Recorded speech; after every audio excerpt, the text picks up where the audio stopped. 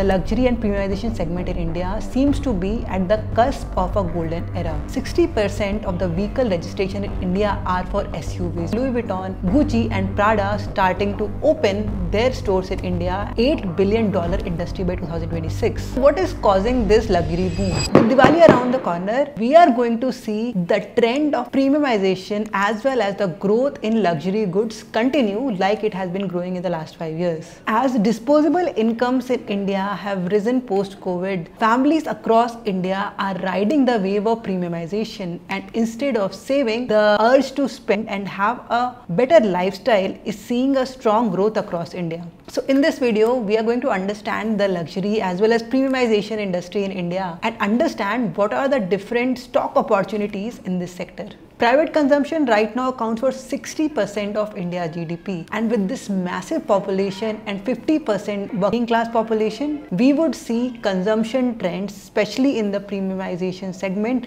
continue to go stronger. So why is this theme interesting right now? We've seen this trend happen across decades in the world. United States in 1950s, then Germany, Japan, South Korea and China in 2000s. We've seen that as these countries reach that crucial mark of $2,000 per capita GDP, the growth rate grows at a very accelerated pace. Right now, India is at $2,500 per capita GDP, and we think that we are at that crucial space where we'll see our GDP growth appreciate as well as the private consumption in India grow at a very fast pace. And this growth in luxury products is going to continue at a fast pace. According to studies, people estimate the growth of luxury goods to grow at a pace of 12 to 15% over the next few years, which is much faster than what you are seeing across the world. People expect the luxury industry to India to become a $8 billion industry by 2026. Among specific sectors, luxury jewelry is going to become a $2 billion industry pretty soon. In the automotive sector, we are seeing premium brands like Mercedes-Benz, BMW and Audi actually see faster growth. And also in the apparel segment, we are seeing high-end retailers and high-end fashion brands increasing their presence in India. Now, what is causing this luxury boom? So the first reason is the rising affluence. The middle class in India is rising, and as they start to make more money, the demand for a better style of living as well as a demand for luxury good has increased among the middle class. Another big thing that is leading to this boom is the e-commerce segment in India is booming, and especially for the middle class, the e-commerce and the OTT platforms offer the highest exposure to premiumization, and this rise in e-commerce as well as quick commerce is boosting the premiumization in India. Another thing that is leading to growth of this segment is the government initiatives. The government has cut down import duties and simplified customs to make sure that Indians have access to the world's largest luxury goods. Now let's come to the interesting part and understand the value chain of the luxury segment. So let's break down the luxury stocks in different categories. The first category of stocks is the luxury brands. Among international luxury brands, you'll see some of the biggest global brands like Louis Vuitton, Gucci and Prada starting to open their stores in India and building their presence in Indian luxury segment. These companies are partnering with local players in India to set up. These local partners will be an interesting segment for us to look at. Among domestic brands also, Titan, PC Jewelers and Raymond are shifting their offering to a more premium category. After the brands come the retailers. The retailers can be categorized into 3 categories. The first is the high-end department stores. Trent, which owns the Zudio brand. You would have Aditya Birla Fashion and Retail,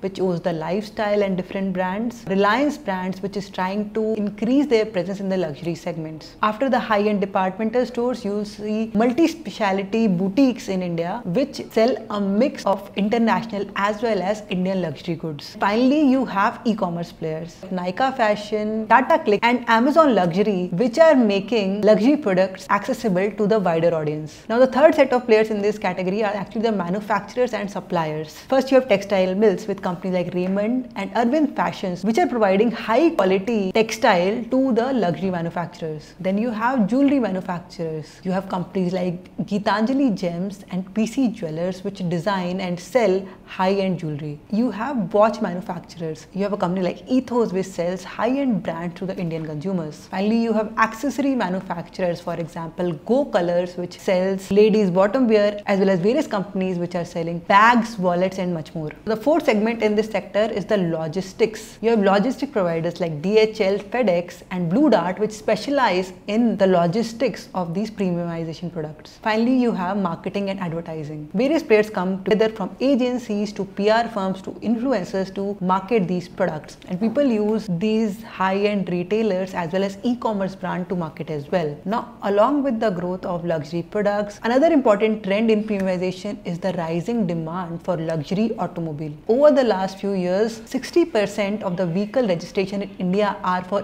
SUVs, which is drastically different from the trend in the last decade where hatchbacks actually had the highest penetration. Various automobile manufacturers are pivoting towards luxury vehicles. You have Tata Motors, Mahindra and Mahindra, Maruti, Hyundai and Kia Limited, which are focusing on SUVs, premium vehicles as well as EVs, catering to the affluent segment. Various auto ancillaries companies like Bharat Forge, Motherson Sumi are also catering to the components required specifically for luxury vehicles. Finally, you have luxury car dealerships like Landmark Limited, which specialize in the selling of luxury automobiles, which form a part of this segment. Another trend in the premiumization segment is the rise of luxury travel. Here you have luxury tour operators which are gaining. You have a number of hotels which have been seeing steady growth over the past few years. Thomas Cook as a booking agency as well as EI Hotel, the hotel chain in this segment, have been gaining increasing popularity among customers in the recent times. You are seeing this trend in luxury cruise lines, private jets and different other luxury transportation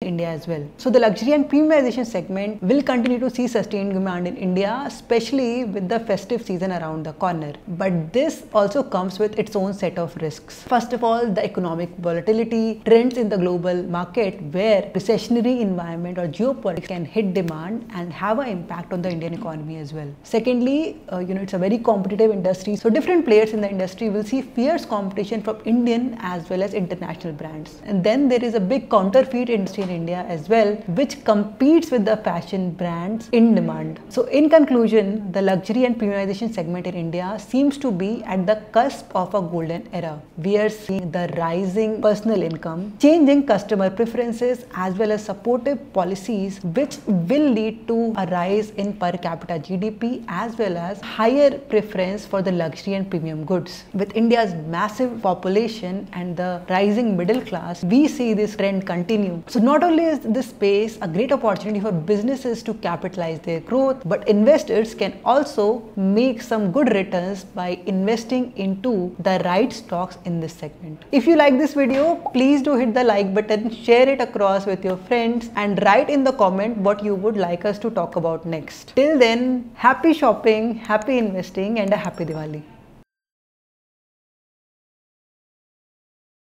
Investment in securities market are subject to market risks. Read all the related documents carefully before investing.